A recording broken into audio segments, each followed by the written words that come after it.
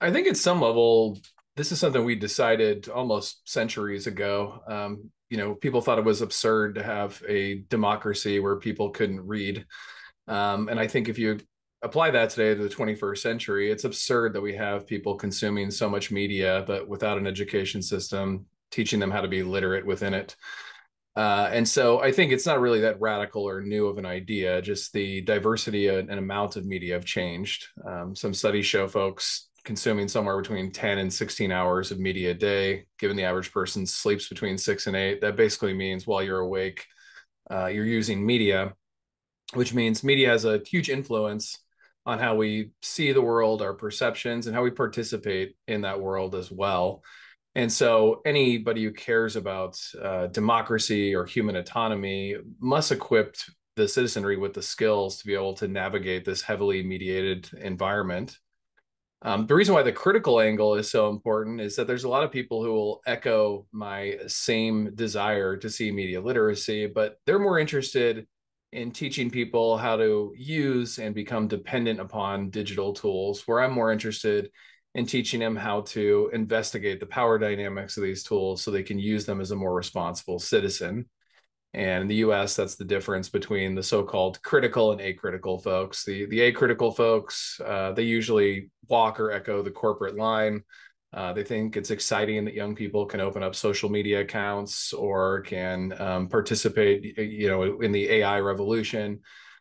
Those of us in the critical camp, we still think there's something important for using these tools. It's okay to get pleasure from these tools and like these tools, but we're really doing a disservice to users when they're not aware of the power dynamics behind these tools. So to give a quick example, an acritical framework would say that users are empowered because they're on social media, creating things and sharing their ideas. A critical perspective might say, no, actually, I think social media users are largely exploited. They're doing free and unpaid labor. They're giving up their privacy in the process. They have the delusion of power when in fact the power lies in the platform creator who controls the algorithm. So that's kind of an example of the substantive differences between the critical and acritical approach.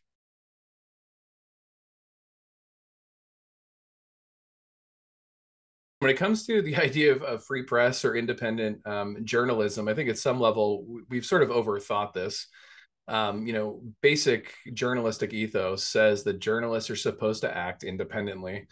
And when you have a corporate behemoth who your job and livelihood depend on, it's tough to act independently because you don't want to do anything to upset those power structures. And so maybe at some level, some corporate media is fine as long as it's balanced by independent media in a society, but that's not where we're at now. Upwards of 90% of our media are controlled by corporate entities. And we've seen historically, time and time again, that they will suppress, destroy, dismiss, or attack stories that critique their existing power or their wealth.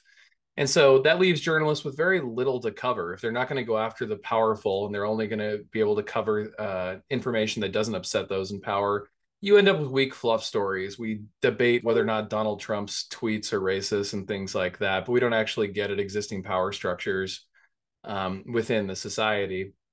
So in that sense, independent journalists are critical. For those of us who are news literate, that's where we go. These are folks, we can depend on who really believe in the art of journalism, really believe in democracy. They use those constitutional protections to inform the public and strengthen democracy.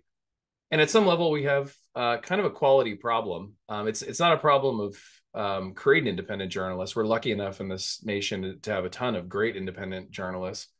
The problem is really, how do you sift through the nonsense, the din of corporate propaganda, and find those independent journalists? And so that's what we try and do in the critical media literacy space, is say, look, here's how you evaluate these individuals and organizations, and hopefully you'll gravitate toward those who have a record of reporting truth over falsehood.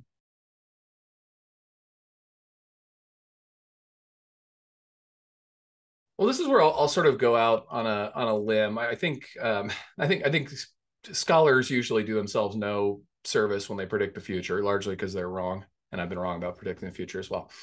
But in terms of the election, I think we're at an interesting transition point with journalism that's really going to be important context for understanding this election. I think it's no secret at this point that folks know that people of all ages, young and old and in between, have abandoned legacy media in huge numbers, and they're going to the internet. And there's some problems with that. People think that social media platforms are news outlets. But at the same time, there's a thriving market for these independent journalists who are creating like streaming services or podcasts or their own like Substacks. And obviously that could change. But right now, these folks are drawing a lot of attention and they're being highly influential. And you see, like, even sitting Congress people are, or even people running for office like Ron DeSantis, they're going on these programs. That would not have happened 10 years ago. They would not go on some ragtag podcast or talk to some Substacker. But I think we're starting to see that transition. So this will be an interesting test to see how strong the grip of corporate media is in 2024. Is it going to continue to be the most influential news outlets as it has been the last handful of elections, or will new media be a decisive factor? And that's something I think is interesting in the 2024 context.